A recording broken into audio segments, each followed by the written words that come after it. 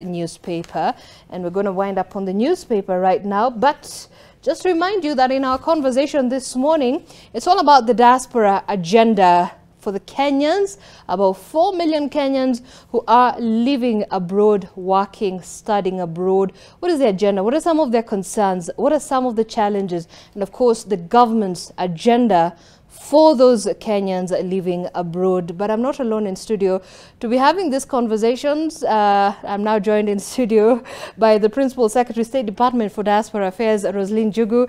A very good morning, Madam PS. Karibu sana to the studio. Thank you so much for having me, and good morning. A very good morning to you indeed. A great and a pleasure to have you and making time for this very pertinent conversation. But just very quickly, because I know we have to take a break at some point, it's been almost 3 months since you took over. 5 months? 5 months. Oh my goodness, then I must be behind. Yeah, all right, so yeah, 5 months. So 5 Mm-hmm. months since taking over office. Just tell us, I mean, this is a very new, State Department. It was created by the President. How has it been for you? It's been extremely exciting. Mm-hmm. It's been a lot of hard work, a lot of long hours, early mornings, very late nights, trying to get the enterprise set up. It's been very engaging. There's been quite some travel and speaking with Kenyans from around the world, but also it's the kind of State Department that has come with a lot of, how do you call it, good feedback almost immediately. Like, this is what we needed. We're so glad that this is something that we're able to do now. So it's been the ride of a lifetime, truly. Very exciting, yeah. All right, so we're going to take that short break, but we come back, we'll be having a much deeper conversation with the Principal Secretary on those particular matters, and also an update on the evacuation of Kenyans from Sudan. Remember that conflict is continuing to escalate in that part of the region. So what's the progress? We'll be getting more information from her. We're going to be back in a short while. The hashtag #MLiveNTV. Stay with us.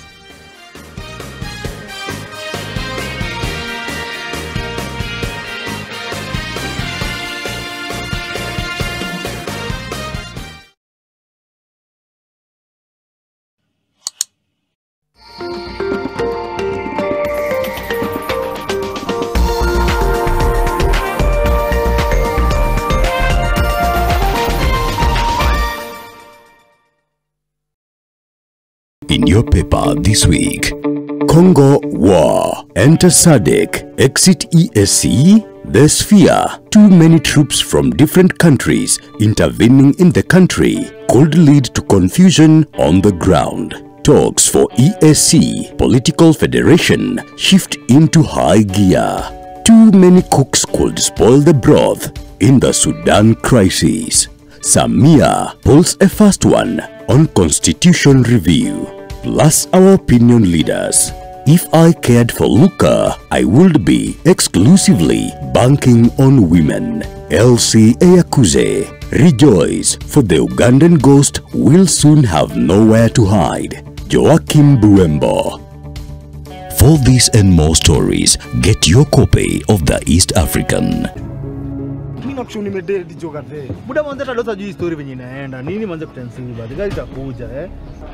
Kago yangu iko na makarao.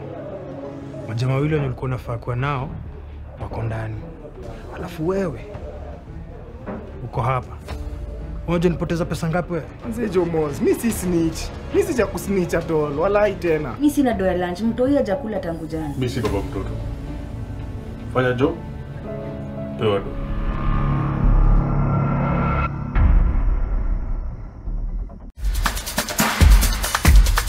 So when the coral is ready to be taken into the ocean, it is actually reef rangers who plant the coral, maintain it, and then do the outplanting as well.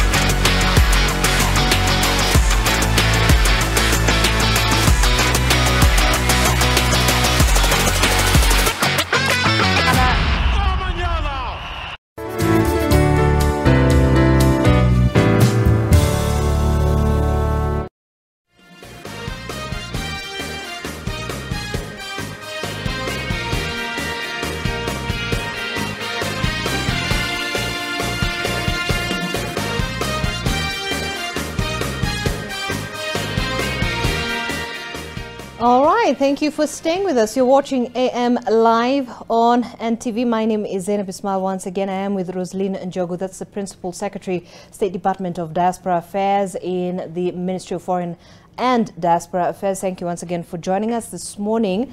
Now, many Kenyans, especially those that were living abroad, said this was long overdue, that we needed this entity, the State Department, that will look into our affairs. Looking at the mandate that you have, and sitting in that policy making table, why is this so necessary? Because we have, what, 4 million Kenyans living abroad? Is that the estimate? It's anything between 3 and 4 million, is what our numbers say. Yeah. And getting a good figure, exact data has been a bit of a challenge because our policy has been voluntary registration, right? So we don't have a law that requires you to register, but we have asked Kenyans to register over the years with the embassies where they are at. Kenyans have not been very cooperative as far as registering with the embassies is concerned, something that we're hoping to work on and have them register with the State Department, because when they do register, then we're able to extend services in a timely fashion. Right. But also when we have that kind of data, then we're able to plan better our programming and so on. So the numbers are anything between 3 and 4 million. But it is a critical docket because there are several vulnerabilities that come with living abroad, right? So you are not close to government, you're not close to the usual services I usually have and so on.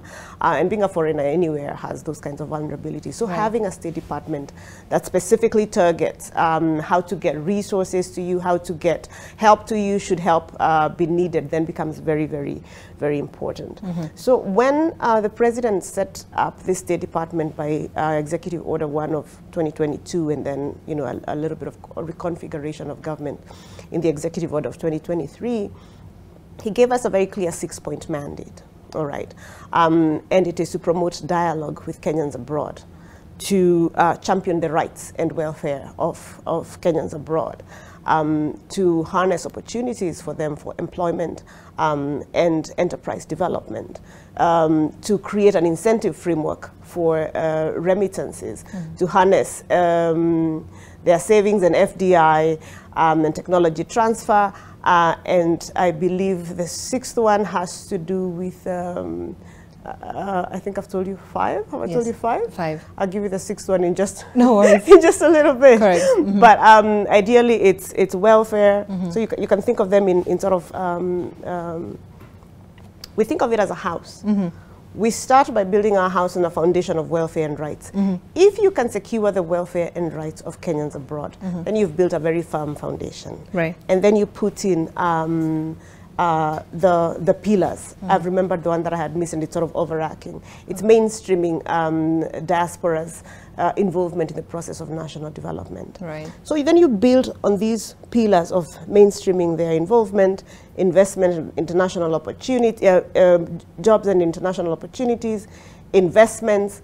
And if you do that piece right, and we have, our model is a little house that maybe a little bit later we can put up on social media for people to see. If you do the foundation right and the pillars right, then what eventually you have at the top is, as a roof, is diaspora remittances, and that sort of comes or rises naturally out of that conversation. So that's really the model, and it's very, in my estimation, very bottom up in terms of how to serve the diaspora. So that's the mandate. It sounds, the goals, I think, in my mind are very clear, and in the mind of the people that I serve with are very, very clear. If we're talking about rights and welfare, that's where you put up all the business of ensuring people have consular services, getting their documents, working with our embassies to get, and in this case, maybe the State Department for Immigration, to make sure that it's easy for people to get their passports. Because I think actually it was yesterday that the Cabinet Secretary talked about the same issue, that what your State Department, in fact, will be in charge of the mobile consular services. Yes, we've rolled out. What does this really mean? Because then Kenyans, it means that what consular services will be right next to all those Kenyans who are living abroad. Absolutely. So the mobile consular services is one of the very first projects that we sort of launched when we set up the State Department. And this came from the President's idea that Kenyans shouldn't have to travel very, very far, extremely expensively, to get to the embassy to have services available to them. When he gave this instruction, we were in DC during the US Africa Summit. And the pain point at that point was that if you wanted to get, your passport renewed, if you lost your ID, if you wanted to get birth certificates and so on, you either had to go all the way to DC or you had to go to LA where we have a consulate. Right. So that was a pain point. If you have a family and you have 3 children and everybody needs to get a new generation passport, then it will cost you a lot of money to fly everybody there to get their biometrics done, probably spend the night and that kind of thing. So he said, why can't we take, at home we're already doing huduma mashinani. Right. How can we get services closer to the people? So we started this as a sort of a stopgap measure, but this is not the end state, Zainab. The idea is that ultimately, in the city that you live in the diaspora, you should be able to walk up to a center near you where you have your biometrics done and your fingerprints taken and so on, and that stuff is captured and sent to the embassy. You never have to go, in this case, to DC or to LA again. So that's what the president wants. But in the intervening period, until we are able to set up that system with the State Department for Immigration, then we sort of take the services on the road, so to speak. So it's not really a road show, but it's sort of like a road show. Right. We have just finished, last month, I believe in March, we finished mobile consular services in the US. And we went around several cities. I believe it was about 9 or more. No, I think it was maybe 12 cities.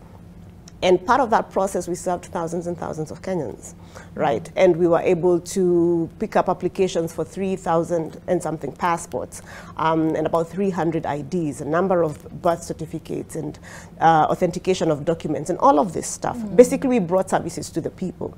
And what the videos diasporians sent us were inspiring, because people showed up with their children who were born in the US, who have never had a Kenyan document. So this actually even helps with the data that you hope to achieve. It does. By getting the numbers of Kenyans who are out there. It gives us an idea of who is out there that we need to be serving, we need to be thinking about. Because now if you register your children and you get a Kenyan birth certificate, then they're in the system. And at the back of our minds as government, then we know there are 400 or whatever number, there are, let's say, 50,000 Kenyans born in the US between the ages of 0 and 6, and therefore in the next X number of years we need to be planning for them to have IDs and that. So it really is helpful for us as far as planning is concerned. Right. So we're able to do this in the US with a lot of success, and the team in the US, the embassy teams, from our DC office, from our LA office, the ambassadors there. We had a team joining from our State Department, but also from the State Department for Immigration, and they did an excellent job. They really worked. In some places, people worked from 7 a.m. to 7 a.m. There are literally queues where people had to work overnight. 24 hours. Yes, just to serve Kenyans who showed up in large numbers and had registered, much larger numbers than had registered. Hugely successful. So because of that, now we've rolled out Canada yesterday, I believe, starting out in Ottawa, moving to Toronto and so on. And the schedule is available again online, and Kenyans have signed up, so that we hope. So how are you getting the information out to those Kenyans who are in those parts like Canada and even those cities within the US? How are they getting the information? Is there the embassies do an excellent job, really? Because the embassies put out that information on the website. So diasporians really do need to keep an eye out on the embassies where they live, but also we put it out on our own social media. We are in touch with diaspora associations who do a lot of the heavy lifting. So diaspora associations will pretty much, and this is the beauty of social media, Zainab, is that we'll do a flyer that says this is the schedule, okay, for Canada. We'll send it out on our social media, on our Twitter, on the embassy's social media, and then in no time, it will have gone around until it gets back to my WhatsApp, because that's sort of how the system works. So then you use the different associations. In the US, for example, we use associations such as Kenyan churches, which are a number, Kenyan church associations within the US, and they give us even venues for free for us to be able to come and mount the services there and so on. So the diaspora associations are very strong, and they do a really, really good job in terms of mobilizing Kenyans to come and get services. So that's what, that's one of the things that's going on. So after Canada, now we are rolling it out globally. So the different do you have a time frame for that? It's ongoing. Between now and the end of June, we'll have rolled out in almost every one of our stations. So Kenyans who need to have consular services come close to them will be able to do that. In some places where we don't have certain services, for example, in Canada, we don't have ID issuing services. So if you lose your ID in Canada, or if you're a child born there and you get to 18, there really isn't anywhere for you to get an ID. You either would have to go. The closest is the US, so DC or LA, depending on which coast you're on, or come home to get an ID, which is extremely expensive. So part of this NCS is actually to take IDs to Canada, right? So for the first time, we're issuing IDs in Canada, and so on. And the National Registration Bureau has been very kind. They've sent us, a team that is going. So it's really a number of different departments have had to come together to do that. Right. So this welfare and rights bit, Zainab, then tends to be, remember when I described the house, tends to be the foundation on which we build. Because if people have services, if people feel protected, if people know that you will come and get them if things are thick, then you're able to build everything else on that, on that sort of solid rock or solid bedrock of trust and of people knowing that they are safe, that government is going to come and sort them out when they need that. And even with the same, I mean, one of the biggest concerns I think that comes from those who are living abroad is the issue of political participation. Their rights to the voting. Do you feel like there's still much more that needs to be done in terms of streamlining that? Absolutely. Absolutely. So, of course, the IEBC is an independent, the IE's independent body. But the diaspora constitutionally has a right to vote. Right. And the court has held that that right is to be achieved progressively. There's various schools of thought about what progressively means, right? Whether it is more stations or whether it is to go wide or to go deep. In the last two elections, we've had progressive sort of registration and suffrage. And our hope now that we have, and really our plan. And I think the past election, I think we saw a much higher number than the previous election. Right. And now that we have a State Department, a big part of mainstreaming diaspora's involvement in national development, one of our mandates is really to make sure that more people can vote. How can we work with the IEBC, and we're exploring these options to make sure that come 2027, Kenyans are able to vote in a more accessible way. Right now, if you're to vote, you would have to go to, there were just a number of stations that you could vote from. You would have to, depending on where you live, you'd have to travel, a long distance. If you live in LA, you have to go all the way to DC to vote, right? So a lot of people feel very patriotic, but I think at some point people are like, I gotta choose how much money this patriotism is going to cost me, right? So we want people to be able to vote in more and more accessible ways. There are places, and this is really probably the end state of what you would hope for, is that you would be able to have more and more people vote. The Philippines, for example, which has a huge diaspora, has an interesting mode as far as their voting is concerned. Because they have a number of seafarers start voting about 2 months before the election date. Right. So they have an entire 2 months in advance to vote. The entire diaspora have a whole month before the close of elections for them to bring in their vote. And then now, nationally, everybody else votes on election day. I don't think we are going there. I believe our elections are complicated and hot button enough for us to open up 2 months of elections, but they show us what is possible in terms of what are the different ways we could do this. What are some ways we could use technology to make sure that it is easier, cheaper, more secure for Kenyans living abroad to vote. So these are some of the things I think the president had in mind in setting up a State Department, to have somebody whose problem this is for us to think about and see how we can deal with that. So yes, political participation as far as voting is one of the big things in terms of mainstreaming their involvement, but you can also think about other areas. Such as right now the hot button issue, one of the ones that are taking up all of the news cycles is the budget, right? How can diasporians be involved in that process? Right. One of the things that we are doing is we launched our program on public participation about, I want to say about 2 or 3 weeks ago. And basically what it is we mount a webinar where whoever owns that bill will sort of come and discuss it and give proposals on how do you think we could. You basically open up the give conversation. Them the voice. Yes, curate the conversation so that Kenyans can come in and give their feedback, and that's captured. So, and depending on what area of public participation that is, so then you can have that either go to Treasury, or if it is already the floor of the House, then it can go to Bunge for consideration. What we found on that first session, Zainab, is Treasury had asked for feedback, public participation on the amendment of PFM regulations, the PFM Act and regulations on public debt. The conversation, I think, began at 6 p.m. Nairobi time. It ended at 11:30 p.m. Yeah. We had thought it would take 2 hours at most, but Kenyans kept coming in.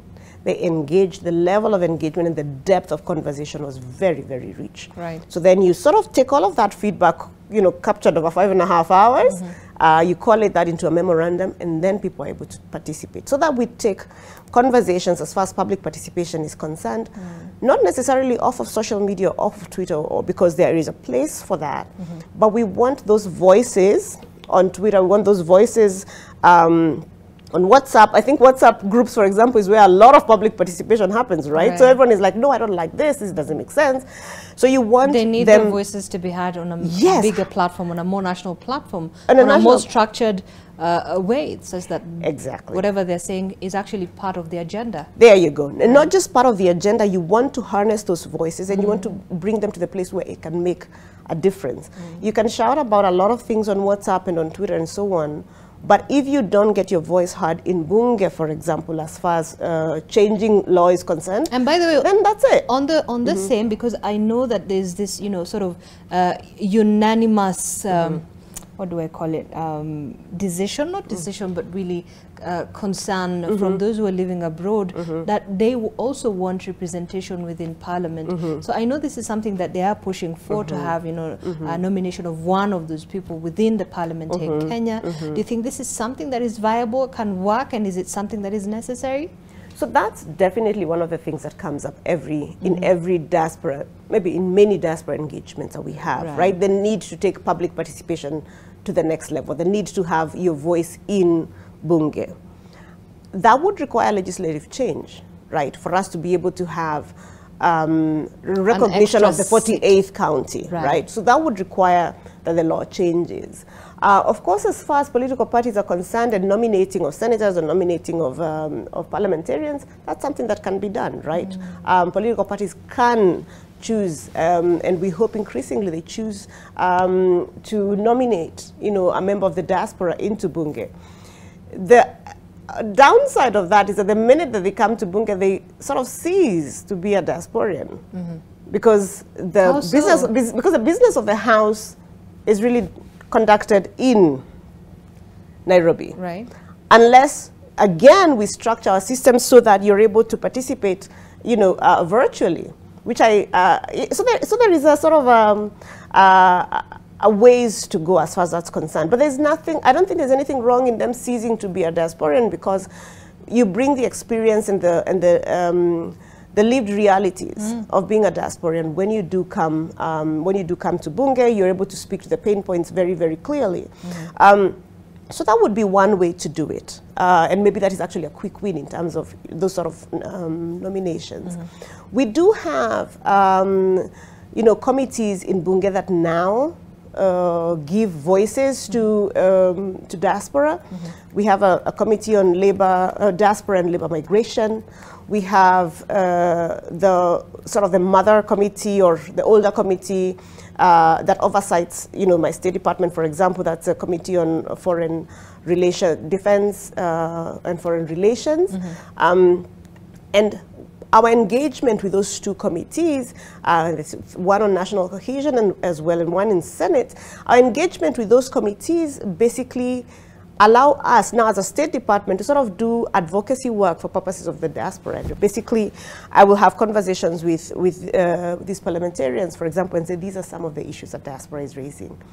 You are the committee that is tasked with looking at diaspora and migrant labor. Could you take these ones before Bunge?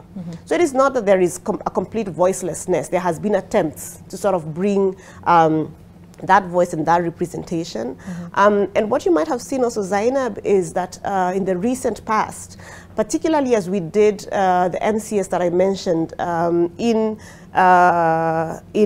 the US, is some of this Bunge committee actually went and met with Kenyans abroad and asked what are some of, what are some of the issues and how is the State Department serving you? Is Ms. Njogu's department actually working or not? And they got that feedback, which was very good. But they got that feedback. Still feel they would need representation of one of their own. Yes, absolutely. So if that is something that, again, of course, that is outside of my scope. Correct. But if that is something that can be done, then that really would give sort of that push. Right. Because as the executive, we do have our limits in terms of what we can do, but you would want them represented as well within the legislature. Right. Absolutely. Let's talk about the issue of exporting the labor. And yesterday, the cabinet secretary indeed called on Kenyans to apply for jobs in Canada. Yes. This was when he was an official visit to Canada. He held a meeting with the Minister for Immigration, Refugees and Citizenship of Canada, Sean Fraser. And just with that, looking at the issues that really surround migrant labor, talk to us about how, first of all, as a department, you will ensure that there is safety and security guaranteed to those Kenyans who are seeking, job opportunities outside there. Really, what is your agenda when it comes to that? We'll come back to the issue, especially that is really a hot potato when it comes to the Gulf countries. I know that's one of the biggest issues that perhaps your department is looking into. But when we're looking at trying to create more jobs for Kenyans, the unemployment rate in the country is quite massive and it's really hurting the economy. So then it's a fantastic opportunity for Kenyans to go and get jobs abroad. But then, do we have structures to ensure that when Kenyans go there, their welfare is catered for, their security, their safety? This falls under your mandate, right? Absolutely. So yes, diaspora jobs are right under our mandate. And let me start by saying that you're right. Unemployment is, we don't have to talk about it. Everybody knows that that is the thing that is eating us. Diaspora jobs offer an opportunity for us to actually get out of that. Our local job market exists, but we are one of the youngest countries, well, which is an African sort of reality. Africa is the youngest continent in the sense that our mean age, and I think our median age, is 19. We are extremely we have an extremely youthful population, very young, and so our pyramid looks like this, right? As opposed to pyramids in a lot of Europe, which are sort of inverted, right? In terms of the population is heavy at the top, ours is heavy at the bottom, which is a great thing. It's a great opportunity. It is also an opportunity that must be very well managed, or we are going to struggle. Right. Now, every year, Canada issues 500,000 immigration visas, where you can go to Canada and you can move to Canada and work. The categories available for work are huge. Diverse. Very diverse. So it's nurses, it's teachers, it's masons, it's seasonal agricultural workers, it's watu wa mjengo, it's everything. Right. Maybe the people who have a hard time moving to Canada are lawyers like myself, right? So they have all of these different categories. Right. Canada has a good health system. Canada is a it's a great country for Kenyans to move and work there. A big part of Canada, of course, is English speaking. There's a French part. But in terms of twinning, sort of the amazing human capital we have with destinations, then Canada would be a good one. So these conversations began. They began quite some time, even before my waziri went to Canada. I think the week before that, we had the foreign minister from Canada here, and we met with her, with Waziri and so on, and this conversation began, and she also had a meeting with the president. And the president was quite categorical in saying, can you open up your borders and opportunities for Kenyans to come and work in Canada? So for us as a State Department, getting Kenyans jobs abroad is probably the thing that we have to wake up every day thinking about. Right. And you know, HE has made it clear that this is a big part of your deliverables. So working together with the Ministry of Labor and other ministries that sort of are the owners of a lot of the skills that we are looking for, working with TVETs, working with health, for example, and education, then we must craft a very clear strategy. So Canada has these opportunities. Germany has 250,000 jobs every year, available every year. In 10 years, that number is going to be 7 million jobs, again, because of the shape of their pyramid, which corresponds very, very nicely with the shape of our pyramid. Right. Great opportunities. Austria has similar numbers. Australia has similar numbers. It is imperative for a country that is situated such as ours, as far as our labor issues are concerned, that we be looking outside. We have a fantastic education system. Okay, we have a fantastic human capital. Everybody knows that Kenyan workers will deliver. They're hard workers, they put their head down, they get it done. This keeps coming up all the time. They speak good English. You assume that these are, I guess everyone speaks English or whatever, but when you go out there and people say, we want your nurses, not only are they hard workers, and not only do we think that your system for training nurses works well, but they speak English.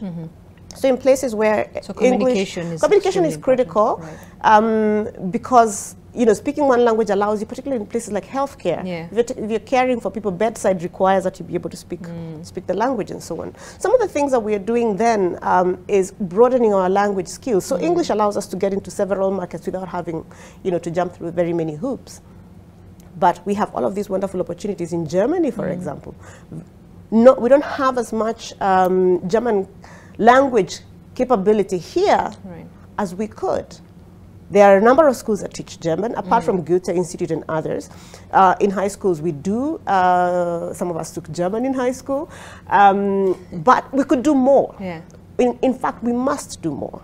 So the conversation then, at the moment, is how do we increase German language teaching in TVETs?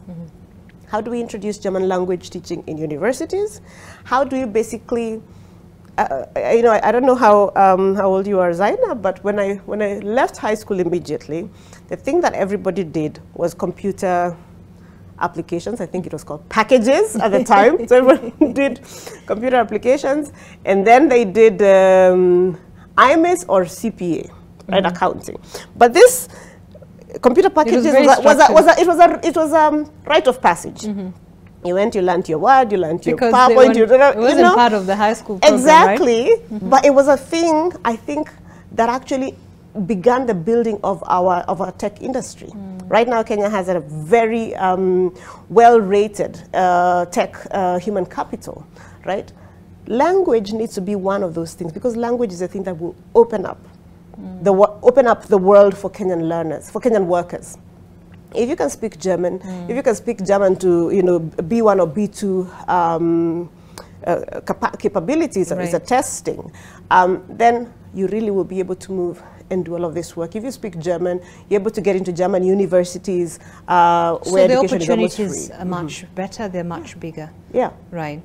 Absolutely. So all that to say, one, the diaspora jobs answer the issue of unemployment in a very big way, but also allow us to think of ourselves as training not just for the Kenyan market, but for the world. Okay. And that will sort of tweak our posture in universities, even in primary schools and high schools, in terms of how we learn. We have to be more outward looking and preparing ourselves to be global citizens, who we are becoming whether we want to or not, okay. right? Then the opportunities exist out there.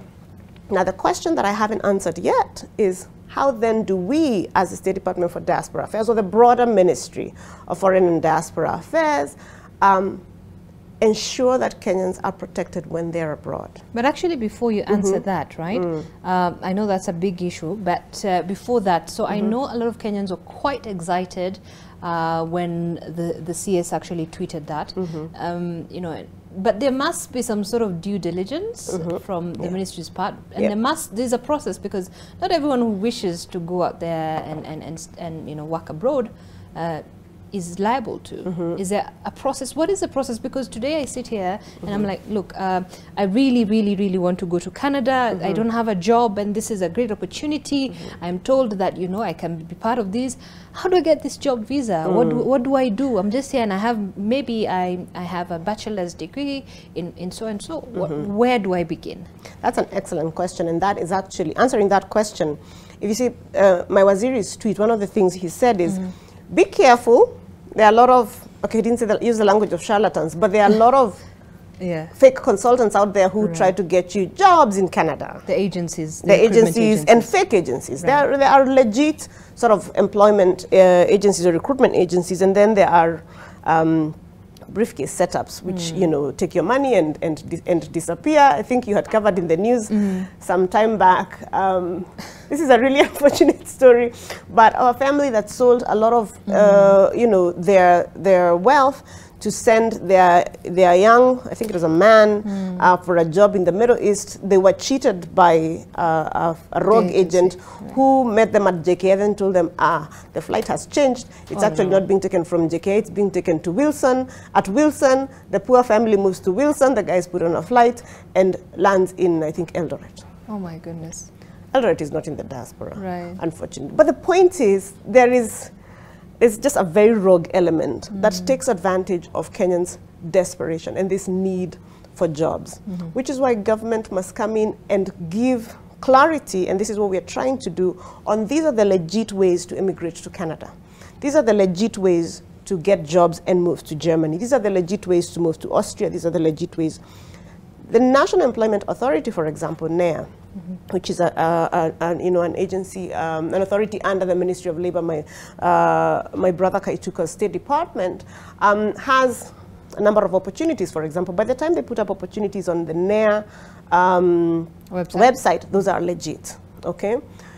Periodically on our website, on the Ministry of Foreign Affairs, well, traditionally Ministry of Foreign Affairs, now Affairs and Diaspora, we also put up opportunities that we know are credible. And what that does is, before we put up a job advertisement or scholarships, because we also publish scholarships on the ministry's website, right, we have checked, and because we are the foreign ministry, we have the ability to do this. We have checked with our embassies and said, confirm that these opportunities are legit and they exist and so on. And these are people who can be trusted, and then we put those up. Of course, because people are hunting for jobs, and I mean, I don't know anybody. It's a desperate situation. It's very desperate. Right. So we have a lot of rogue elements that have taken advantage of that, and not just for people to end up in Eldoret, in the first case, as I mentioned, or to end up in jobs where they signed up to be teachers and find themselves to have been signed up as housemates, and that kind of thing, but also human trafficking. Again, a huge problem that we have, where you will put up an advert, you will see an advert, and this is now the dark side of social media, where someone says, jobs in Thailand. Yeah, IT professionals needed, 200,000 shillings per month.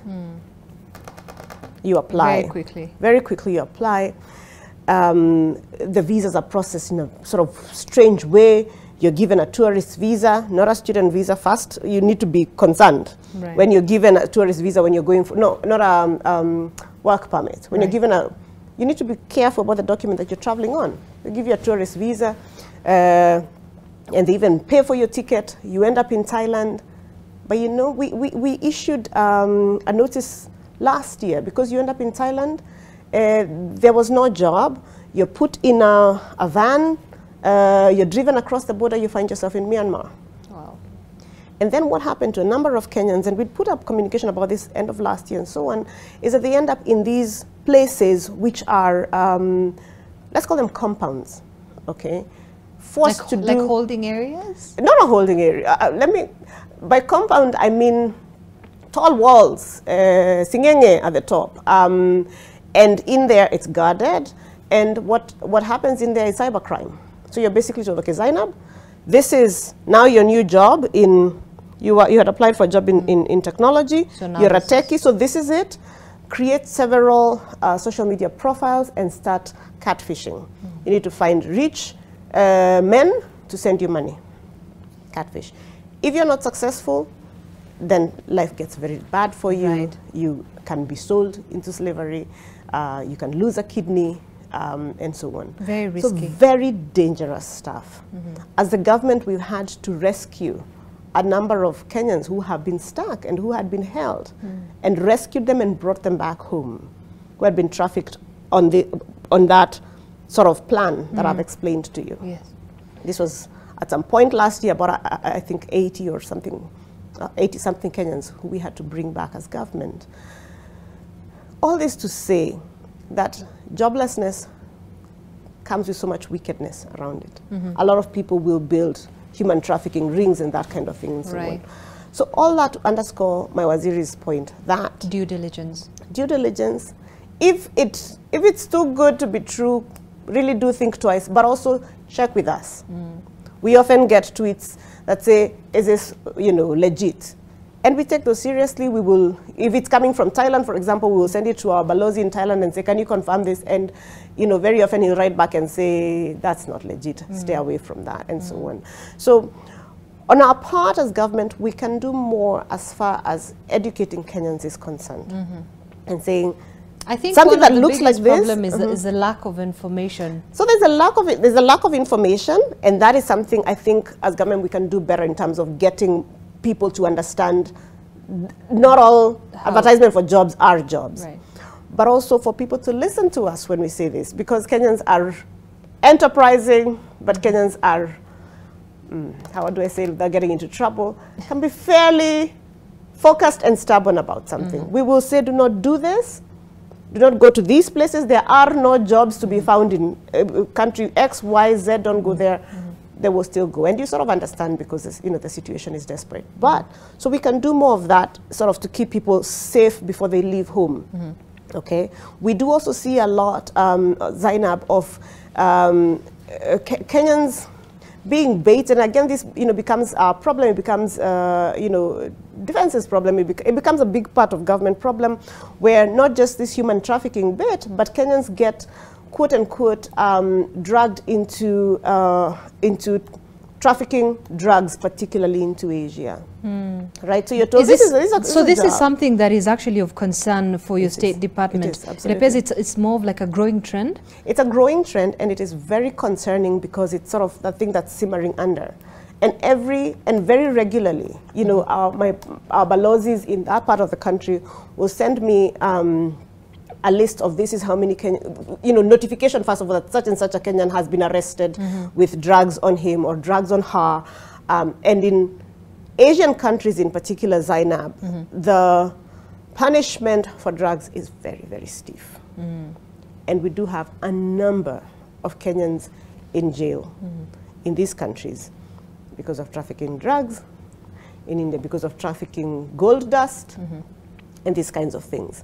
So there is a big part for government to do, but also security does start with you. Security starts with, so there is a personal responsibility bit as well. Don't carry drugs for people. Don't believe, and we see this a lot among young women who believe usually foreign boyfriend when he tells them, please just carry this for me into Indonesia. Carry this for me into China and so on, and then of course he's nowhere to be found when you're captured, and then very risky. Very, very risky. So that's so championing welfare and rights is it's a hot potato.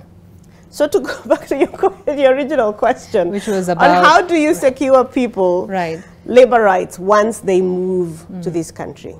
because we've had cases of victimization of, you know, Kenyans in some of these areas, you know, so then how do you come in to help those Kenyans? So several things. Firstly, this is not something that as the Ministry of Foreign and Diaspora Affairs we can do alone, right? So because there's a whole supply chain of getting people there, it's something that we have to work on with Ministry of Labor, for example, because a lot of the recruitment agencies and employment agencies are regulated by labor. As we negotiate bilateral labor agreements, our labor agreements can be more, and the new template for labor agreements that was created by the State Department for Labor is much more protective now. Is much more, looks much more into how do you secure the rights of Kenyans who work there. Yeah. And they're broader, they're much more protective. So there's a creation of that.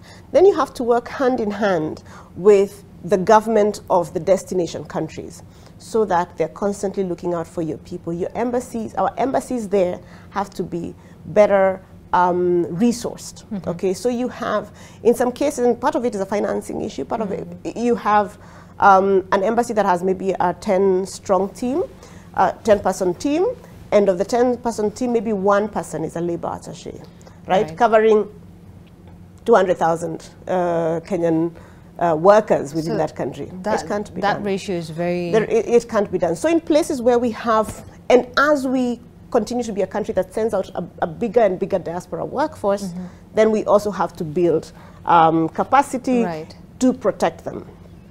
I'll give you an example of what, again, I'll speak about the Philippines one more time and then I'm done with the Philippines. No, that's fine, because we need to be aware of really how the situation is. So you have to because learn. We also don't, you know, we just hear of these reports and we don't even know how to, you know, get in touch with some of these Kenyans already because they're stuck.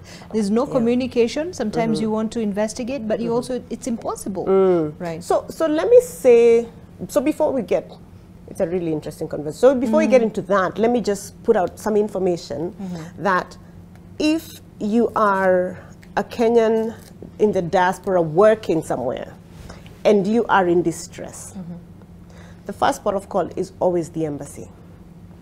Sometimes I will get communication on social media that, you know, can somebody come and help us? My first question is, have you reached out to the embassy? Often, no. Often, someone's first whatever is to come on social media. Maybe they don't know that they can go to the embassy, or they can call the embassy, or they can tweet the embassy. But that's the first place you can go. Because if you can come on social media and say, this and this is happening, you can email. Is it because they feel like the embassy is passive? Is it the reason why perhaps most of those distressed Kenyans don't go to the embassy? Is it the embassy you know, isn't receptive of Kenyans' concerns in some of those areas? So, you know, truthfully, I would have to say this. When I took this job, I did think that the embassies are passive or are unfeeling. I have found out in the last 5 months that the people who work in our embassies are some of the most hardworking, self-giving people I have met. I'll give you an example. I think in December, a Kenyan woman who was distressed showed up at the embassy in Pretoria, in South Africa. She was clearly distressed. I think she was having a mental breakdown or a psychotic break. She had 2 very young children in tow. It was not clear how she had gotten to South Africa. She didn't have any papers. She had a newborn and I think a 1 and maybe 2-year-old at most, maybe a year and a half. Right, 2 very little children, and needed help. The embassy at the time did not have any funds. In Pretoria, we don't have a safe house, right? The embassy did not have funds to put up this person anywhere, or funds at the time to, you know, bring her home. Until we are able to get funds now here from Capital for this Kenyan to be brought home, the staff go into their pocket and give money, okay? For her to be fed, for diapers to be bought, for her, they put her up in a little hotel somewhere, and so on. And they do this out of pocket. And so I was like, this is, wow, you guys, this is so kind. This was before I could, you know, get a ticket and have the mother and her babies brought home, which we did. And we're doing all this as they established first that she was a Kenyan and then prepared for her emergency travel documents for her and her children, got her safe and so on. I'm like, this is so kind. And they're like, Madam P.S., why are you surprised? This is what we do in missions everywhere. So the embassy staff are constantly giving of their own resources, money. They take in Kenyans who don't have, who have fallen out of rent and they're distressed and they've shown up at the embassy and there is nowhere in the embassy for us to put them up. They will take them to their homes. They just say, Unim Kenya, I'm not going to leave her on the street. You know, just come, you can sleep on my couch for a few days until we scramble. So they are So they go out of their way. They go out of their way. There are people who are extremely hardworking. There are people who work, sometimes with very little resources, but they go out of their way to help. Okay. So I have found that out, and I've come to tell you that is the situation. But having said that, there is also, you've heard the thing that if someone repeats something long enough, one could believe it to be true.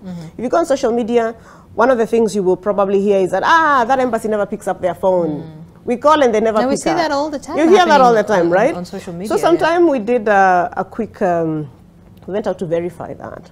My colleague said, oh, you guys, we are hearing that this embassy here, people are complaining that you're not picking up your phone.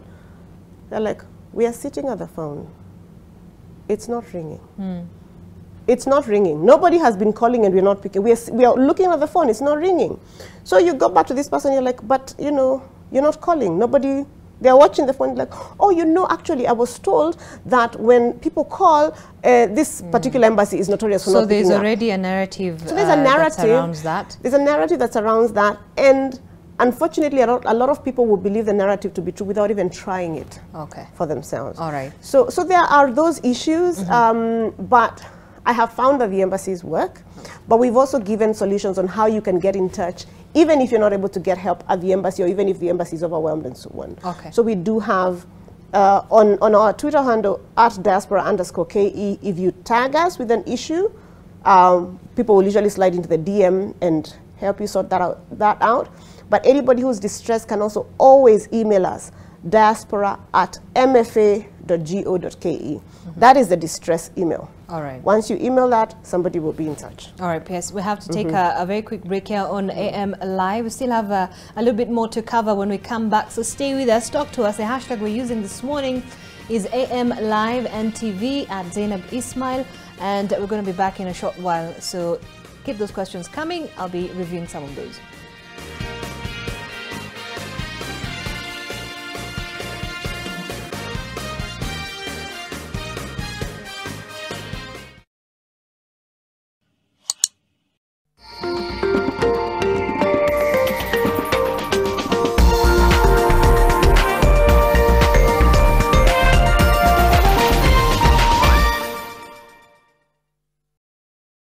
On my dark marks, I've tried everything from A to Z, even vitamin C, but hardly any results. Nivea Lumina 630 works from day one, with visible results in just 2 weeks and 71% dark marks reduction in 12. Join the 1 million women already using the #1 Lumina 630 from Nivea.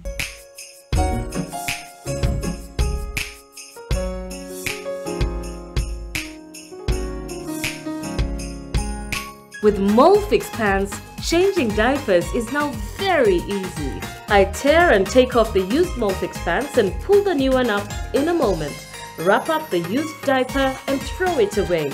Come on, mothers, try Molfix baby pants and be part of our happiness movement. Ready to showcase your football talent? The wait is over. Safaricom Chapa Dimba is back. Bigger, bolder and better. Safaricom is on the hunt for the next big footballing sensation. Register your team. Visit chapadimba.safaricom.co.ke and you too can be the next football star. Cheza kama wewe.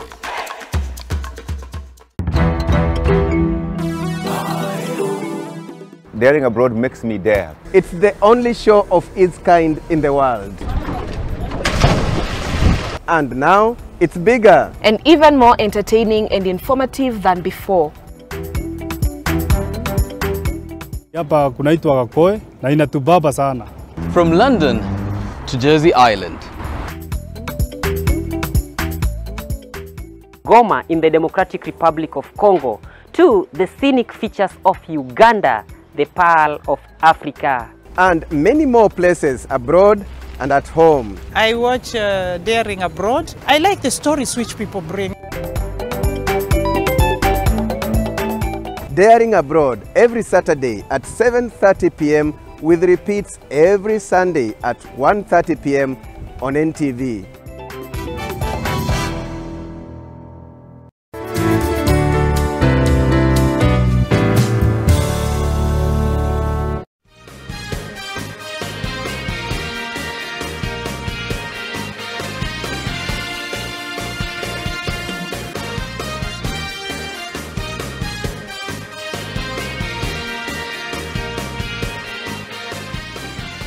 All right, welcome back. Thank you so much for staying with us. You're watching AM Live on NTV. I am with the Principal Secretary, State Department for Diaspora Affairs, Roseline Njogu, just to shed more light on the diaspora agenda, at least from the government's perspective, and a number of issues. We didn't really talk about, and I know we skipped that part, but I want to tie it into a question I mentioned earlier. It's on the welfare and security of Kenyans, right?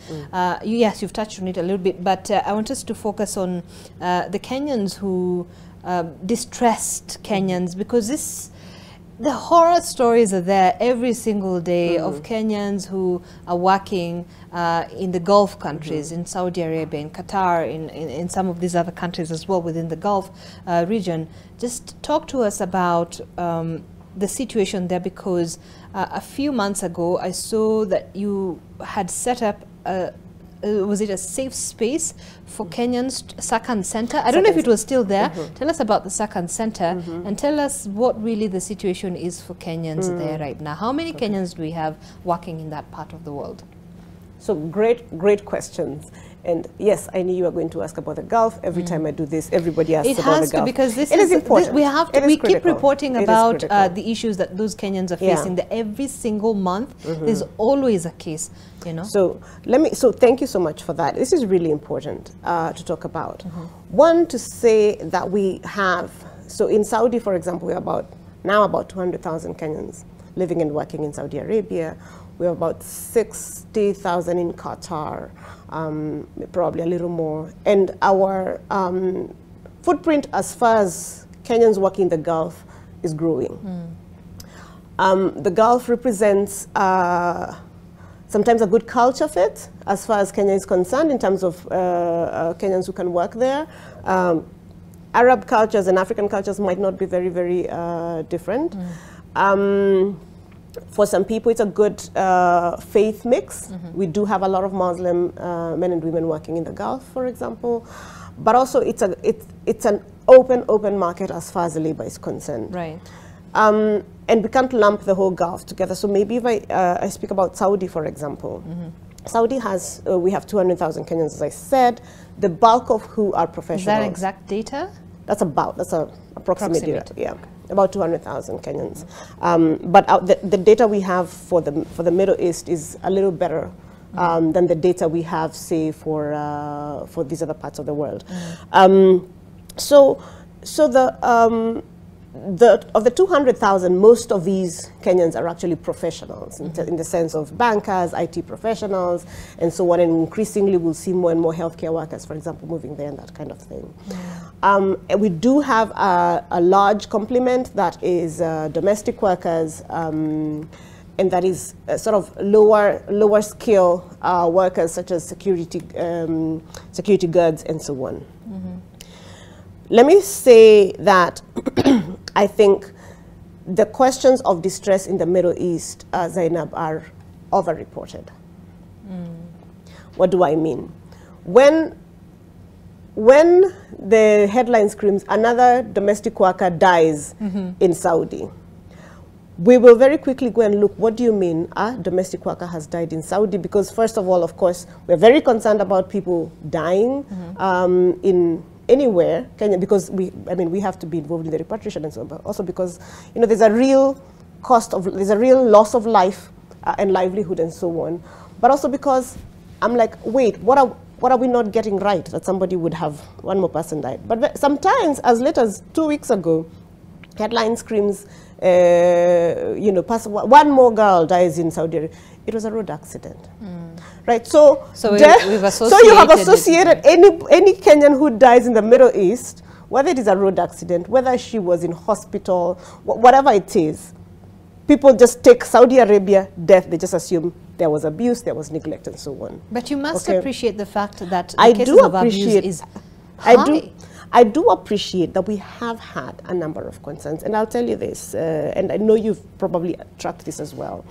In the period, in the 5 months that we've had as State Department for this working, and we've had a new sort of crop of government working on these issues, and we have put a laser focus on the concerns we have seen in Saudi Arabia, you will agree with me that the issues have significantly reduced.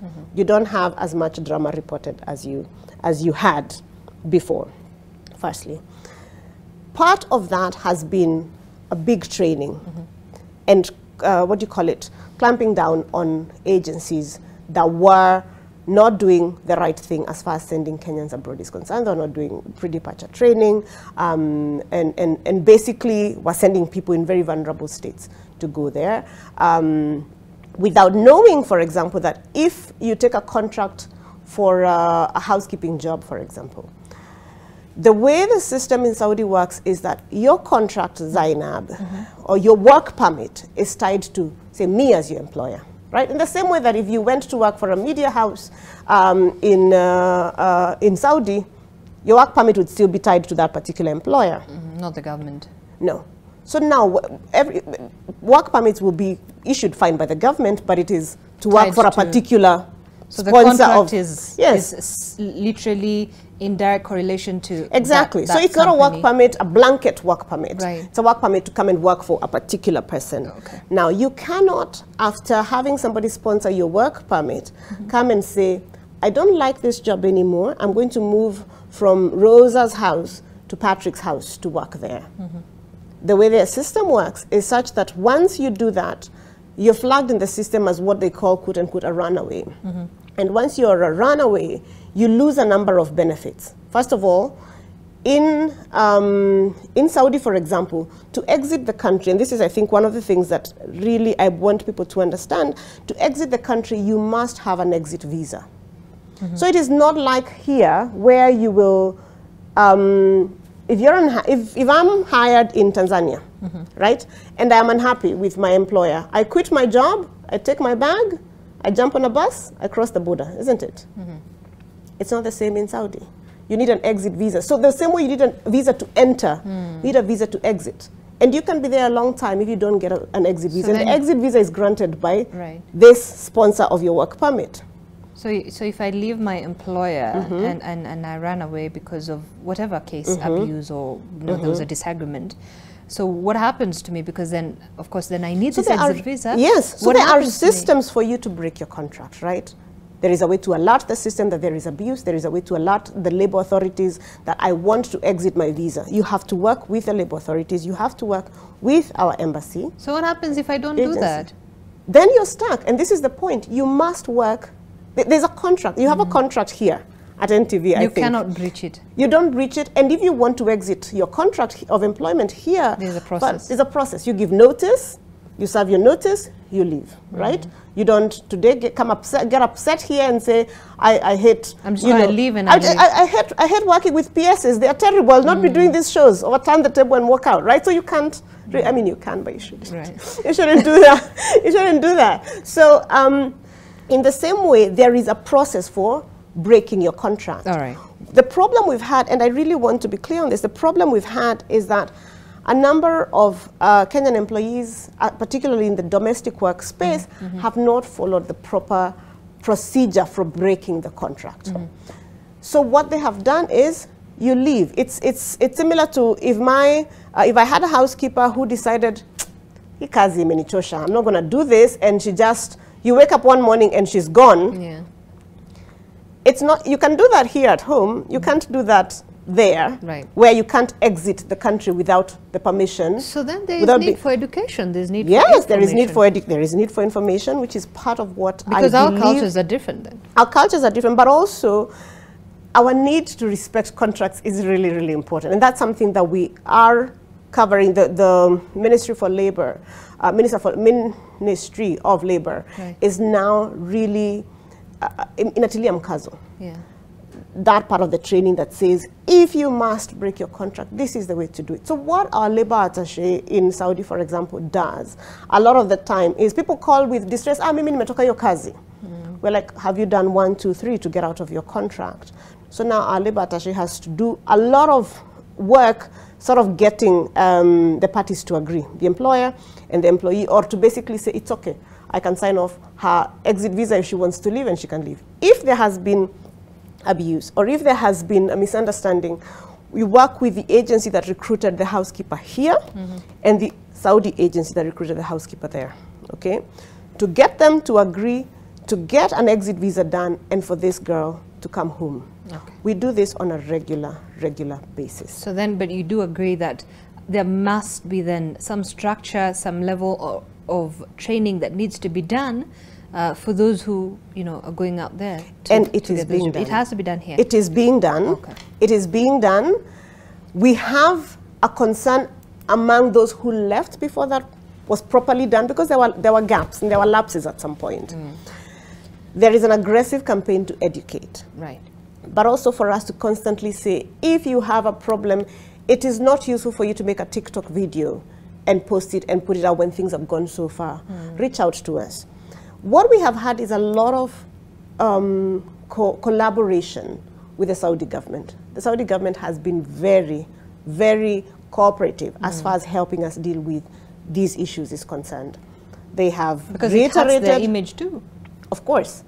But they have reiterated, you know, that, look, we respect human rights. Look, this is not good for us for people to constantly, whenever you Google, you know, Saudi Arabia, these are the things that are coming up, because social media, I guess, will live on forever.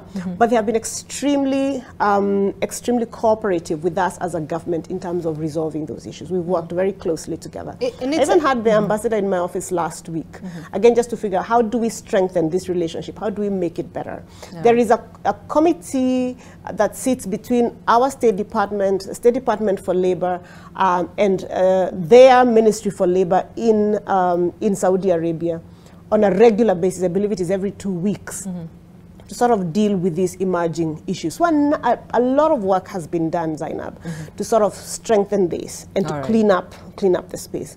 I'll say one last thing. We do have a problem among what have been called dalalas. So these are Kenyans who went to Saudi perhaps some time back, left their contracts, often living in Saudi illegally, and who draw out a number of housekeepers from their homes and say, leave that job. We'll get you something. I'll get you something better. Basically, they put you in the black market. And once you're in the black market, once you leave your job, that is when bad things happen to you, because you don't have the protection. Once you leave your contract, you can't access medical care. You can't go to a hospital because your medical insurance is linked to this contract. The same way, probably your medical insurance is linked to, you know, to Nation Media, right? So you can't get medical care. You're now a runaway, or sort of quote unquote fugitive from the system. Yeah. So you get into this black market work. You do housekeeping for other people. You make a little more money. Some people, unfortunately, go into sex work. And then when things get very bad, in the sense that now you have realized, I don't want to live this life anymore, I must exit the country, or you have gotten sick and you must get medical cover or medical care, then we see these videos emerging. So a majority of those Kenyans we see and we hear and, you know, report are about out of status. Are out of status. Are out of status. Those They have breached their contract. Right. They have gone to work in the quote-unquote black market. And then when that happens, it becomes very difficult for us to hold anybody accountable, because you left the protection of the law, right. quote unquote. Yeah. We still help. We are government. These are Kenyans. These are citizens. These are citizens. We still get them out. We still negotiate with the Saudi government. We still try and get them exit visas, but do not make it so difficult for us to help you. Just do the right thing. All right. Yeah. I want us to move to something different, Sure, but interesting. You know, it's something that really attracts a huge debate. Just comment here from, in fact, a question from Hassan Madola, who says, "Look, I have my sisters who went to Saudi. How can I protect them when I'm in Kenya? Give me a way of securing them." But I guess for you would be trying to communicate. That's a sweet sentiment, because I have my sister. It's a sweet sentiment that he really wants to protect his sisters and so on. What I would say to, is it Hassan? Yes, What I would say to Hassan is, please make sure that they are registered with the embassy, and you know, if and just check in on them. If anything you know, comes up. Again, I gave our email address, diaspora@mfa.go.ke, or, you know, again, speak to our embassy in Riyadh. We are happy. We really are here for Kenyans, and we are happy to help. Okay, so Sudan, humanitarian crisis that you know is escalating. It's a really tough situation there. We saw, you know, the government moved into action. They, you know, evacuated Kenyans there. I don't know if it's all the Kenyans. We don't. Do we have an approximate number of Kenyans who are in Sudan? How many have been evacuated? What's the situation? Was it just in Khartoum? Because we have other Kenyans in other parts of Sudan as well. What's the situation and update? So that's, you know, Sudan has been a difficult one. So hostilities broke out, I think, a month and 2 days ago, right? Our numbers at the time indicated that we have about 3,000 Kenyans. Again, not clear numbers because Kenyans don't register with the embassy, as I mentioned earlier. So this was sort of data that we are triangulating from various points to say we think this is the number. So we went on an aggressive campaign. I set up a multi-agency team that brought in different parts of government within hours of the conflict breaking, that brought a number of agencies and state departments together, and that allowed us to then create our response to dealing with the crisis that was specifically facing our diaspora in Saudi. And we have different groups. We have we had students, number of students in various parts of Sudan, largely Khartoum. We have a few domestic workers. We have a number of aid workers who work in UN and other international organization bodies, and so on. So this is sort of the profile of Kenyans living and working in Sudan, a few, of course, working for private companies. So immediately, of course, we set up an evacuation plan and we began to deploy it. We had the first cohort of Kenyans arrive maybe 2 or 3 days, maybe that first week we had the first group arrive. One of the things that happened, Zainab, is very quickly after the conflict broke is that the airspace was closed and has been closed since. Up until now, right? You couldn't fly in. Nobody could fly in or overfly Sudan, and that immediately complicates any evacuation plans. So a lot of the evacuations we've done have had to have a road component, where you basically bus people from a gathering area, either through Sudan, through South Sudan, or through Ethiopia. There's a little border town called Metema, or through a small border town called Renk in Sudan, South Sudan, or through Port Sudan. So, you know, Kenyans take the long drive to Port Sudan, and then from Port Sudan, the Saudi government has actually been running its naval ships and has done a great job in helping many nationalities, including Kenyans, sort of to evacuate. So they take them across the Red Sea, and then once they're in Jeddah, our embassy actually moved a number of officers to Jeddah from Riyadh, where the ambassador and a few officers were there, helping Kenyans who don't have documentation, giving them passports, emergency travel documents, and coordinating with us so that we buy them air tickets and bring them home. Right? So that was the Port Sudan part. We bused Kenyans, as I mentioned, to South Sudan and to Ethiopia, and then we sent in planes to pick them from there. You probably saw the coverage on social media. We have, my team did this really cool video of the evacuations, evacuations of a stellar video, evacuations so far. So, so that has been the journey. So far, I think about 500 and, I want to say 70 or so Kenyans, maybe 600 have come home. We had 530 or so, 550 or so registered. After we went on a big blitz asking Kenyans, please register, please register, please register with us if you want to be evacuated. These are the phone numbers. And we gave 4 numbers for you to call if you're in Sudan, 4 numbers for you to call here in Kenya if you have family or friends in Sudan. And then with time, as the conflict progressed, then what we saw is Kenyans moving from Khartoum to the Sudan border, South Sudan border, Khartoum to Ethiopia border, to Port Sudan, through the Red Sea, and then up to Wadi Haifa in Egypt. Right? So those are the different evacuation points that we have. So now we have teams and have had teams at all of those crossing points. We have our embassy from Cairo has a team now at the Wadi Haifa border, right, where Kenyans who have braved the desert, because that's a huge desert, especially if you're coming, so brave the desert to go up to Egypt, then can be rescued from there. We are giving travel documents for those who don't have travel documents. We are negotiating with governments that usually require visas for us to enter those countries and saying, waive the visa, these are people fleeing war, and then from there we put them on airplanes. They come home. We've paid, of course, for all of that. And then, so those are sort of the different extraction points. But the other thing we've done as Kenya is we have also allowed the UN, we've allowed Canada, we've allowed a number of countries who are evacuating their nationals to use Nairobi as a staging area. So we are really a very open So what are the numbers? country. What are the numbers? Do we still have Kenyans stuck there? We still have some Kenyans. Because, you know, the way the conflict has worked is, well, firstly, Kenyans have responded a little slower than we thought they would.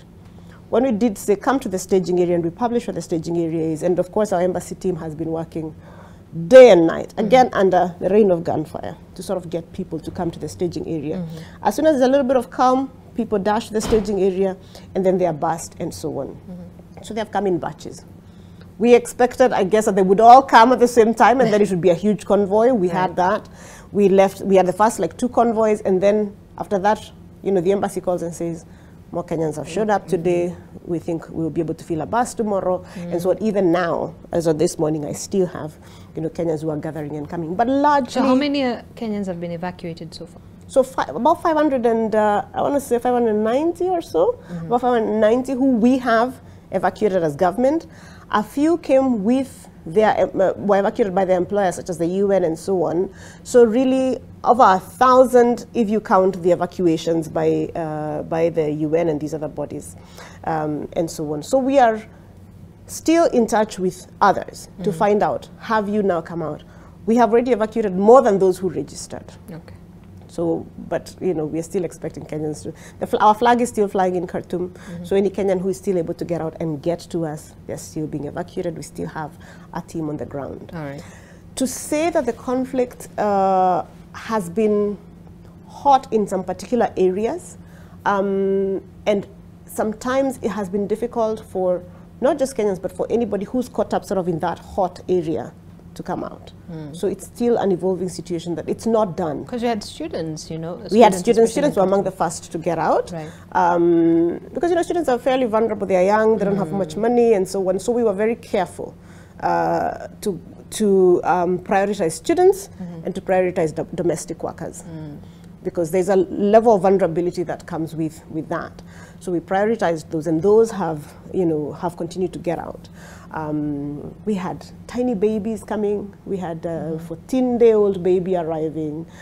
We've had some, you know, fairly unwell and so on. So it's a good story in the sense that the rescue, the large part of the rescue has happened. We are still on the ground. We are still doing this.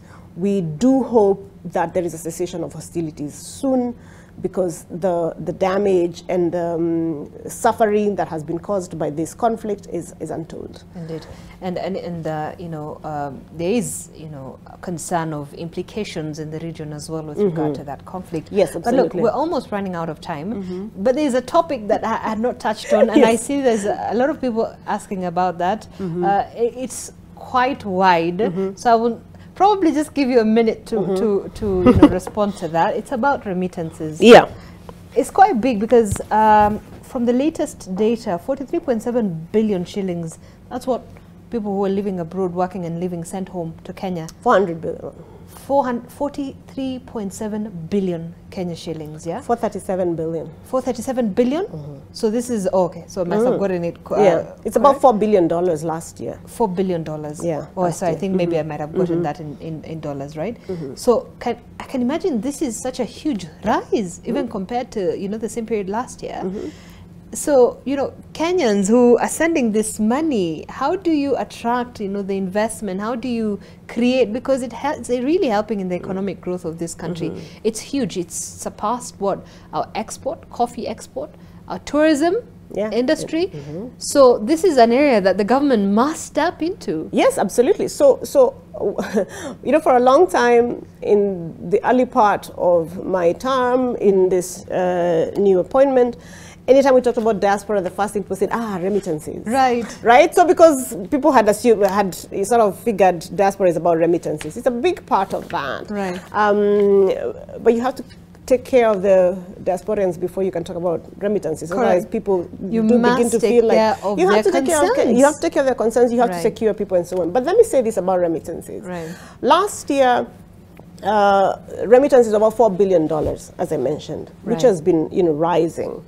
And you're right to say that in terms of forex and higher than tea, higher than coffee, higher than tourism, higher than horticulture. So basically, I have brought in the dollars. You're doing a good job, right? I'm kidding. So all I have to say that, and largely the numbers from CBK indicate that those remittances were largely for consumption. Right. It is basically me sending money home for my children's school fees. It is me sending a little bit of money for medical care for my parents and so on. Very little of that has been investment. World Bank figures tell us that those remittances are only 5% of the disposable income of our diaspora. 5%. Only 5%. So we want them to send more, not necessarily to support family, they're already doing that, but to invest. To invest.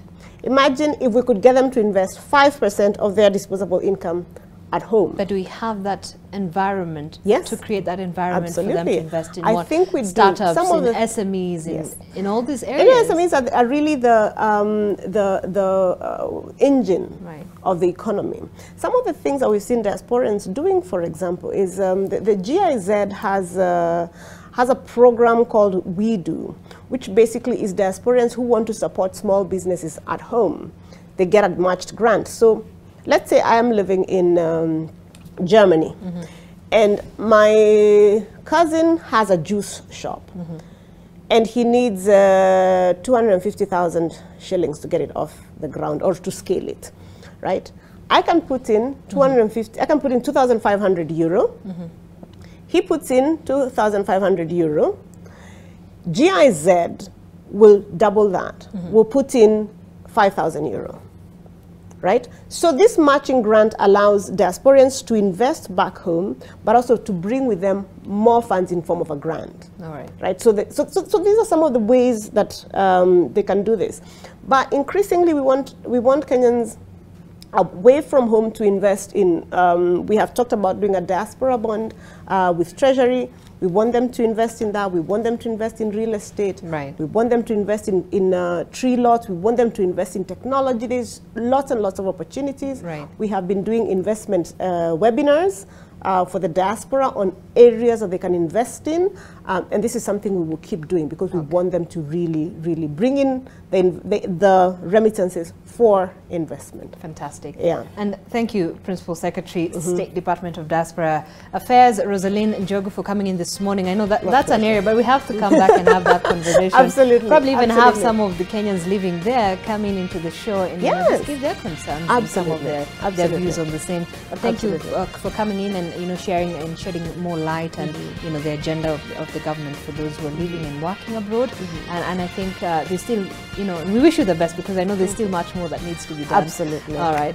Thank you. So well, much. this is where AM Live ends at this point, but Winnie Lubembe is coming up shortly with Your World.